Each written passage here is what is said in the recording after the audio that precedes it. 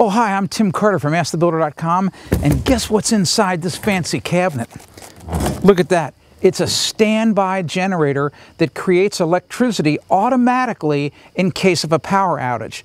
And what you need to understand is that these standby generators, they're completely different than those portable gasoline generators that you often see at tool rental stores or at home centers. They don't create near as much electricity, and they're not automatic. Propane powers this generator, but it can also run on natural gas. My generator creates 17,000 watts or 17 kilowatts of power. That's plenty to operate my boiler, microwave, refrigerator, well water pump, my septic system pump, miscellaneous lighting in the house, and some other circuits. Generators come in different sizes depending on what you want to operate when the power is interrupted. An automatic standby generator needs to be installed by a professional. These complex machines must be installed properly. Don't think for a minute, if you're even a serious DIYer, that you can do this job. They require a fancy computerized transfer switch that automatically turns on and off when the power to your home is lost and then restored.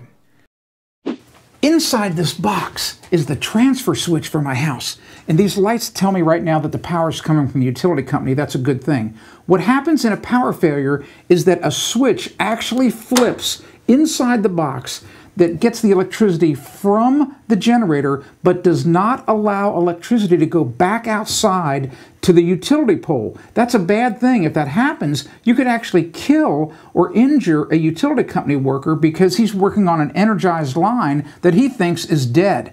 Secondly, there's a computer inside this box that automatically turns the generator on once a week to exercise it. That's really important. You want the generator to be running on a somewhat regular basis so that when you need it, it's ready to go.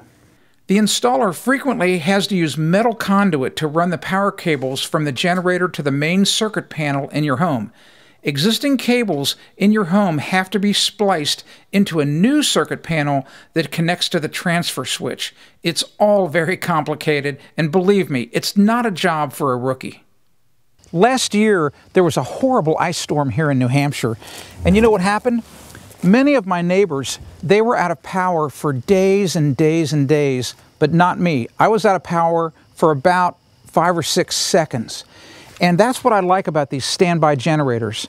They turn on automatically. I didn't have to worry about a thing. I didn't have to fill any fuel up. I didn't have to do anything except sit inside by the fire reading a book. It's that simple. Standby generators, they're on guard 24 hours a day, 7 days a week, 365 days a year. They're doing their job waiting for the power to go out so that you don't have to worry about a thing. You don't have to pull a cord to start a little portable generator. You don't have to plug in any extension cords.